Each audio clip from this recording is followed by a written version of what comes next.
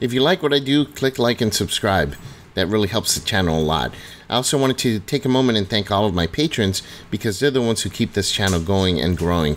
And if you want to support me that way, I will post a link in the video description for my Patreon, which you can just give $1 a month to help out the channel, and it goes a long way to help me out. Thank you guys very much. Welcome to the Twisted Tentacle Inn. I'm your innkeeper, and today we'll be talking about Beacon of Hope.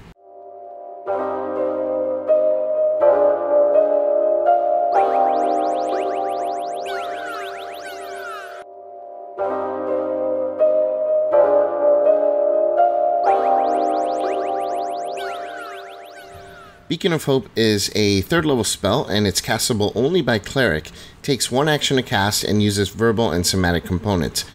It lasts for 1 minute, which does require concentration, and it has a 30-foot range. This spell is a healer's dream. If you're building a cleric for support and healing, this spell is actually really amazing. Let's go ahead and break it down and go over everything that it does. First, the 30-foot range looks pretty lame on paper, but that range only affects the initial casting of a spell.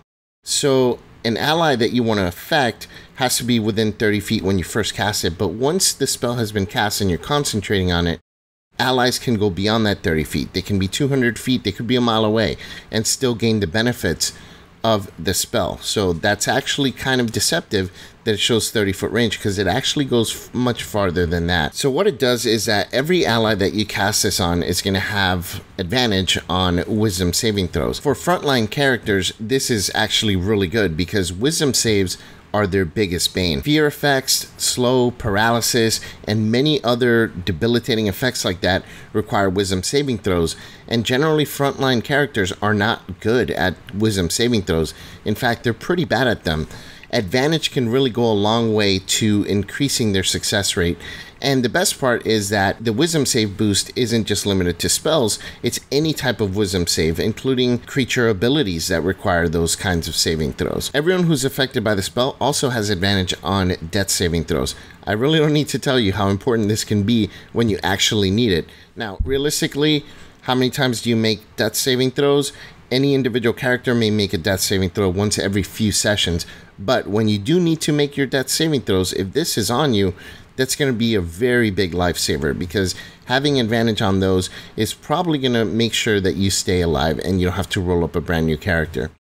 And then this spell also gives you one additional benefit, and that is that any healing that is done during the duration of the spell is actually maximized. So if you have to roll a die to heal, that die is treated as if you rolled the highest value.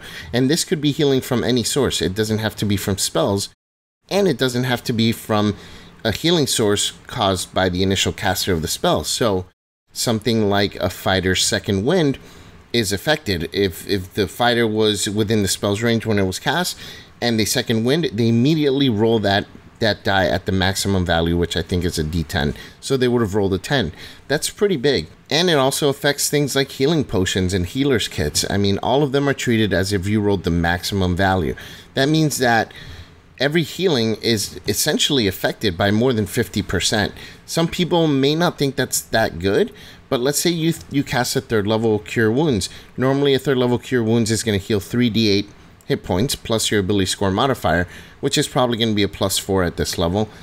On average, that's going to be 18 points with a 3rd level spell slot. But if you have Beacon of Hope active, you can use a 2nd level spell slot, a whole spell slot lower, and still heal more than that. You would heal 20 points with a 2nd level Cure Wound spell. So that just saved you a very valuable 3rd level spell slot by having Beacon of Hope used in this way. And if multiple party members do some kind of healing while you have this active, it can save you a lot of spell slots. I find healing spells generally to be pretty unimpressive in combat, and I think that most healing works better after a battle, but there are times where you have no choice. You have to heal a party member or they're going to go down, or they go down and you have to heal them, right? So having the ability to heal at the maximum value is something that can be extremely invaluable. In fact, I would go so far as to say that this spell takes healing a long way towards being something that's actually pretty efficient in combat and viable in combat. It also makes healing abilities on other classes even better, so that's actually something that you're benefiting your entire party with. If you're healing in combat, this spell is pretty much a must-have, because without it, I think most healing spells are just not going to be all that good. Even better, once the combat is over, this spell can save you tons of spell slots or healing potions. If you don't have a time for a short rest, let's say, cast Beacon of Hope after the combat and have everybody heal, and you'll be healing at the maximum value, which can potentially save you quite a bit of resources in the process. Because it takes your concentration, this spell is going to compete with a lot of other great spells. So I recommend that if your character is trying to do combat and a few other things, this is probably not going to be the spell for you.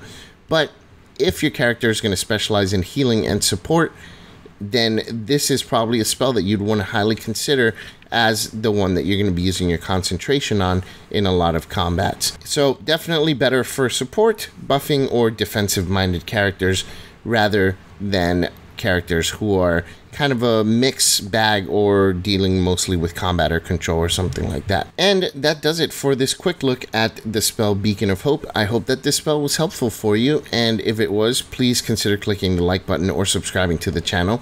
As always, if you have any questions or comments, leave them down there in the comments down below. And I'd love to hear your thoughts on the spell Beacon of Hope. Are there some uses that I missed on this spell? Some combos that maybe the spell can work with that I didn't mention? Or maybe the spell is worse than I'm making it out to be and you want to counteract my points. I'd love to hear about it either way. Thank you guys very much. As always, I'm your innkeeper from the Twisted Tentacle Inn. Check in anytime. I'll talk with you then.